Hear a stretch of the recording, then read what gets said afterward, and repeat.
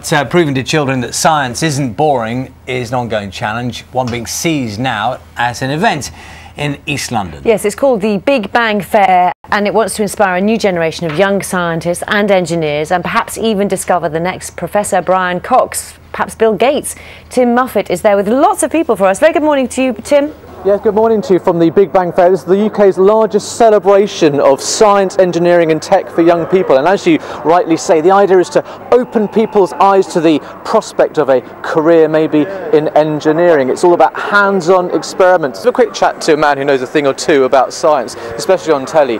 It's Greg. Greg, science presenter, how are you? Very good. How important is it that kids get involved and inspired by science at a young age?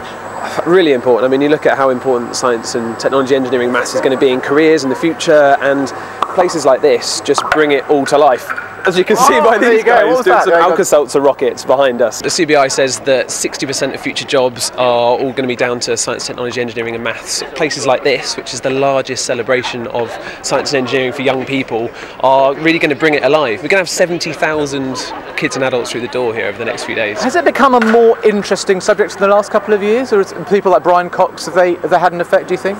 I think so, yeah. I think we're riding a wave really in the popularity of science, which is absolutely fantastic. Brilliant shows on BBC and elsewhere, and things like this that, you know, just get everyone a buzz and excitement about it. And in a way, I mean, people say that the engineering sector is responsible for 3 times as many jobs as the retail sector, things like that. It's overlooked at our peril, isn't it? Oh, absolutely. I mean, we are world leaders and we want to stay there, and in order for that to happen, we've got to keep the next generation excited about science and engineering. Okay, you're going to get that generation excited over there. I'm going to show you a quick experiment here.